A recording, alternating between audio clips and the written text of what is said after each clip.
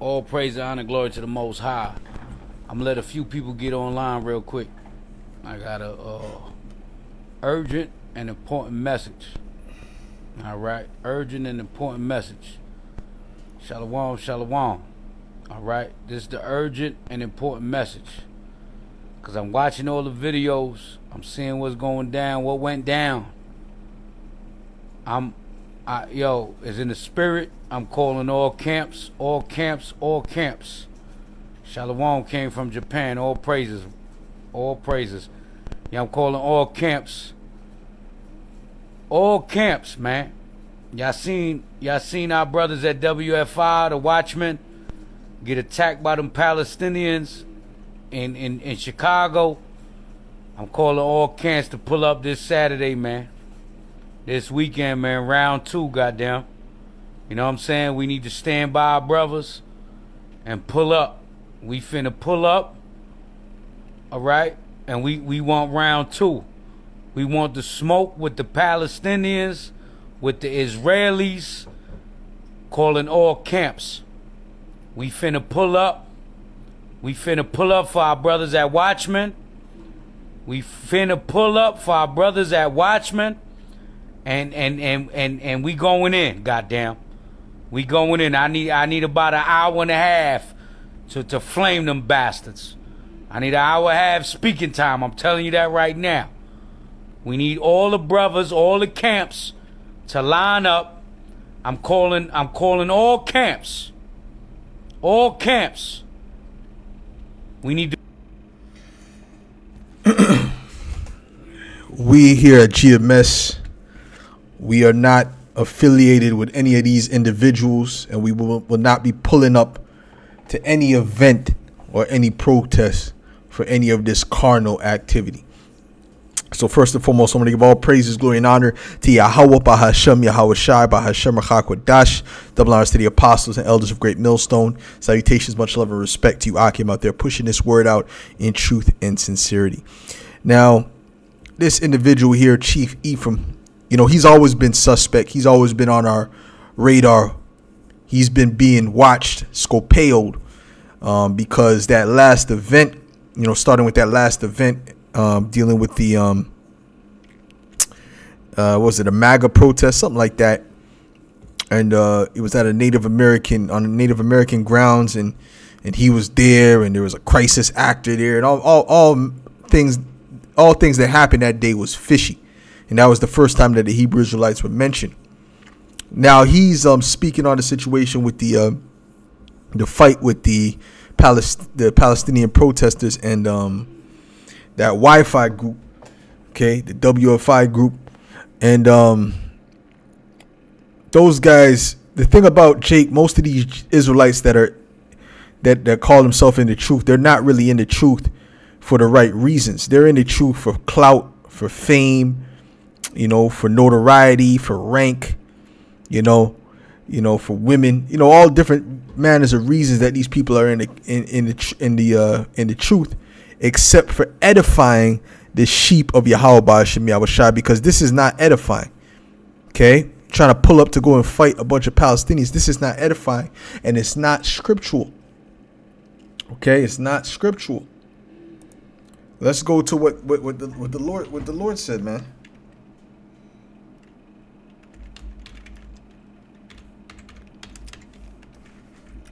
Zephaniah, man.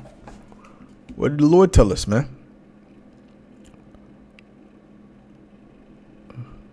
Zephaniah 3:8. It says, "Therefore, wait ye upon me, saith the Lord, until the day that I rise up to the praise." So we're supposed to wait on Yahweh Ba'ashem Yahweh Shai. Okay? Those heathen are going to be, that's the prey of Yahweh Shai. That's not our prey. He's the conquering lion. He's coming to take down the heathen. All right? We're waiting for him to take down the heathen. Okay? You see? "For my determination is to gather the nations, that I may assemble the kingdoms to pour upon them mine indignation."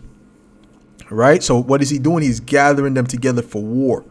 All right? So what the Palestinians are doing, the Israelis are doing, we have no problem with what either of them are really doing, because, you know, except for the hypocrisy. That's what we speak on, the hypocrisy between, you know, the small hat show. But it doesn't matter. Listen, at the end of the day, they're fulfilling prophecy. They're doing what they have to do, you know, just like the BRICS forming and, you know, these different nations, Ethiopia, Iran, getting roused up. We love that because that's going to fulfill prophecy. Okay, and it's closer to our salvation. Right? It says, even all my fierce anger, for all the earth shall be devoured with the fire of my jealousy. Okay, for then will I turn to the people a pure language, that they may call upon the name of Yahweh. That's when all of our people are going to know that they're Israelites, and all of them are going to speak the Lashawan Quadash, the true Hebrew. Okay, it says to serve him with one consent. Okay, so what are we doing? We're waiting upon the Lord. We're not coming right now. We're the Lord said he sent us out as sheep. So you trying to get this this thing together like a gang war, right? You're not in the spirit of the Lord. You're in a worldly spirit. You're in the spirit of the world. And ultimately you're an agent. I believe he's an agent. That's what I believe. Okay, I believe this guy, he's been fishy. Okay, I've been Scopeo in this guy. He's been fishy. The whole ISUPK, you know, specifically the leadership, you know, General Yohana Tazariak, because he's all about fame too. He's all about clout and fame, and he's all about rubbing shoulders with these celebrities, you know. And when you type in Hebrew Israelites, ISUPK's video is the first one that pops up. You know, this is Matthew 10:16. It says, behold, I send you forth as sheep in the midst of wolves. Sheep are non-threatening. Sheep are not calling, you know, for a gang war.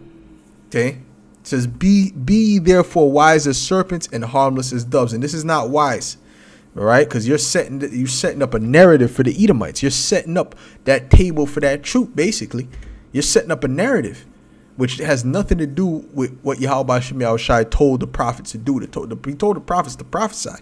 He told the prophets to be watchmen, to warn his people. He didn't tell them to go out there and fight.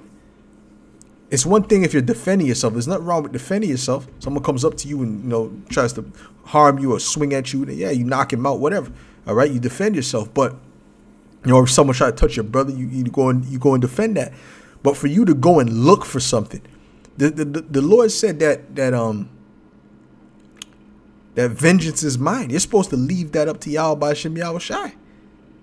You're not supposed to go in what's the scripture say? Well, render not evil for evil.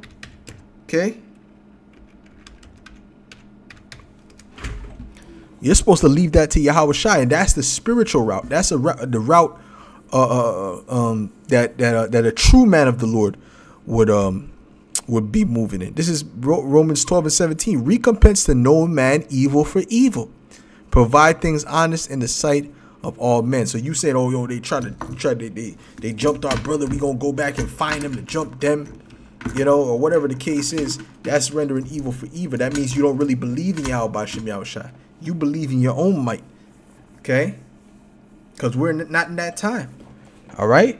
Yeah, if we were coming to if we were in the time of you know, the time of Joshua and Caleb, and we are gonna go take the land, that's another time. That's another spirit. Okay, but now we're in the time of waiting upon Yahweh Shem Yahushai. Okay, just like in the time of Babylonians, the Lord clearly commanded us in the time of the Babylonians not to fight against the Babylonians, not to rebel. That's what he said, because it was their time to rule, just like it's Esau's time to rule, man.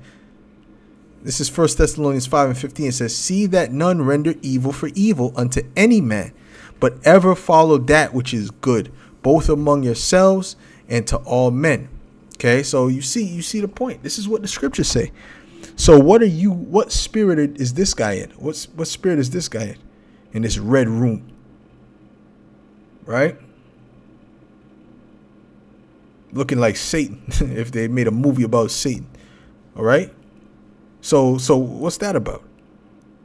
You know, so like we keep telling you, man, you keep following these camps and they're going to lead you right to destruction. These are wolves, man. These are wolves in sheep's clothing, acting as men of the Lord. And if you keep following them, you keep following them, man. You're not following Yahweh Shai by following these other camps. I hope you know that. Who you're following is Satan ultimately, but you're not following Yahweh Shai. I'll tell you that right now. Okay. This is Acts 20 and 29. It says, and whoever's deceived by them, well, guess what? Yahweh Shai doesn't want you. The scriptures say that they who follow the Lamb whithersoever he went. You follow them. You're not following the Lamb. This is Acts 20 and 28. It says, take heed therefore unto yourselves and to all the flock over the which the Holy Spirit, the Holy Ghost hath made you overseers, right? So we're supposed to be overseers over the flock, start with the apostles and elders, and the different, the different leadership, heads of camps and so on and so forth. We're supposed to be as overseers over the flock to feed the church of the Most High, which he hath purchased with his own blood. Okay. And also, brothers that are under, right. Even down to the younger brothers, right? Supposed to be or the newer people that just coming in, they're supposed to be watching the people that comes in after them. We're supposed to be our brother's keeper. So that, that's what it means by overseers, to feed the church of the Most High, which he hath purchased with his own blood. Feed them with what? With the words of wisdom, with the words of understanding, with the truth, building their faith. Not teaching them how to be carnal, because the carnal mind is what? Enmity with the Most High. It says, for I know this, that after my departing shall grievous wolves enter in among you, not sparing the flock. Who are the grievous wolves? These guys that's acting like they're leaders of Israel and so on and so forth. They're going to lead you right to a ditch. They're going to lead you right to a ditch, because when Esau gets real and that persecution comes, camps like this, these other camps that are not in the spirit, oh yeah, they're going to change their tune very, very quickly. Very, very quickly. Okay, and a lot of you are going to wish you never followed these guys. All right.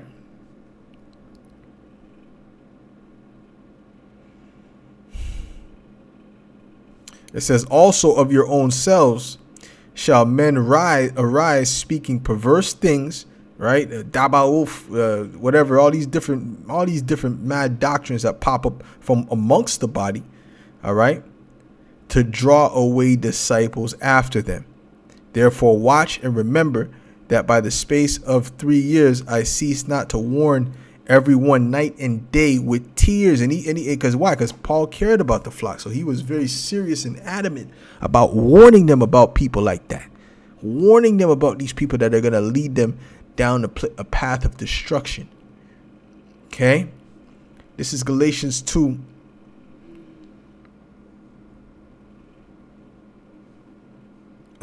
Verse 4, it says, and that because of false brethren unawares brought in, false brethren. Let's deal with the false.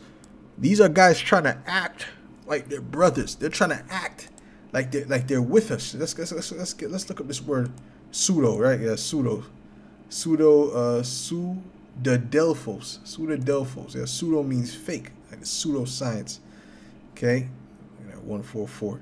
All right, but it says a false brother, one who ostentatiously professes to be Christian or follow Yahweh Shai, but is destitute of Yahweh Shai knowledge and piety. Right, they're not walking in the ways of Yahweh Shai. They're not walking in the steps of Yahweh Shai. They're not doing the things that Yahweh Shai said to do.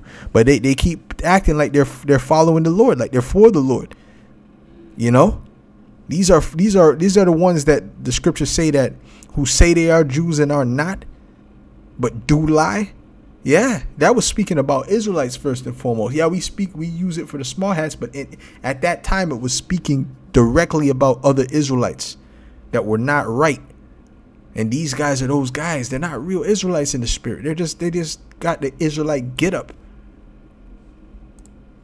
These are the false brethren, man. Okay, let me read that again. It says, and that because of false brethren unawares brought in, who came in privately to spy out our liberty, which we have in Hamashiach Yahushai, that they might bring us into bondage. So there's guys around that are really just basically police officers, man. They're police officers for Esau, Edom, trying to act like they're part of this this thing. Like that movie Donnie Brasco, man. You know, they start to get in the spirit of it. Yo, read that scripture. God, that's right. What did that scripture say? They will memorize scriptures and all that. You know? But they're infiltrators, man. All right, and they're set up to, you know, they're set up to be detonated, you know, to do certain things at certain times by these Edomites that control them, that are not for our cause, but really want to bring us into bondage. They really want to allow us to be blamed. That's why the scriptures speak about Esau as what? The accuser of our brethren, to whom we gave place by subjection, no, not for an hour, that the truth of the gospel might continue with you. You know, you're supposed to do things that don't get the gospel blamed, but the truth, the ministry blamed. But these guys are doing everything in their power to get the ministry blamed, because first of all, a lot of them are agents, and secondly, you know, they're carnal minded. They're not in the spirit. And so when these things happen, bro, you have to understand, us that are walking and following after the apostles and elders on down, and we're moving in the spirit, it's going to affect these guys that are not in the spirit a lot more. They're going to be like basically like shields from us, because they're going to be main easy targets. Okay. And they're not even going to be able to see the danger. See, they might be preaching when the spirit says it's the time for the famine of the word. You might have some of these knuckleheads still preaching. All right.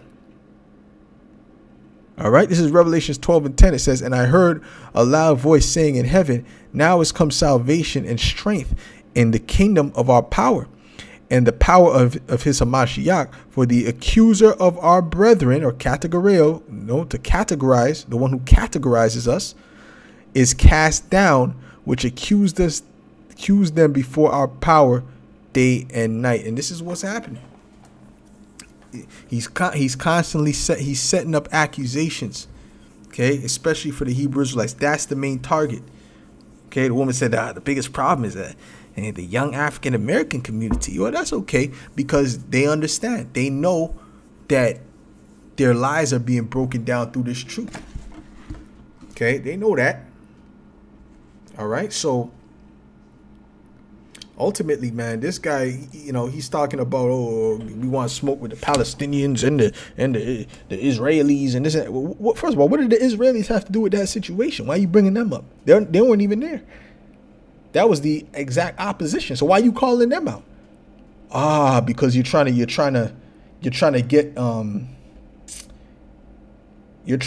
them to have something to say. You're trying to get them to have something to say about us. Oh, you're trying to get the ministry blamed. Like you can go up against Amalek. You think you could go up against Amalek right now? Carnally? Yeah, if Yahweh Shem Shah was with us to do that, well, we could take down anybody. But guess what? That's not part of the prophecies. So he's not with it, because that's not part of the prophecies. The prophecies is that they're going to go to war and they're going to destroy one another. Right, and Babylon's going to be destroyed through nuclear fire in the state of Israel. But then what? Yahushua is going to come in the midst of that, right? Yahushua is going to come in the midst of that and deliver the elect, and all these plagues have to come as well. So where's that in the prophecy? And thus they shall rise up with Israel shall rise up with swords and deliver themselves from the Edomites. That's not in prophecy. You see, you guys are doing something that's within your own mind. And it's going to lead a lot of people to destruction, man. Man, a lot of things are happening, man. A lot of things are happening. Things are about to get hot. Things are about to get dangerous, like in the times of Acts. And a lot of these guys are not ready. They keep following these sheeps and these wolves in sheep clothing and see where that gets you. With that, I'll say shalom.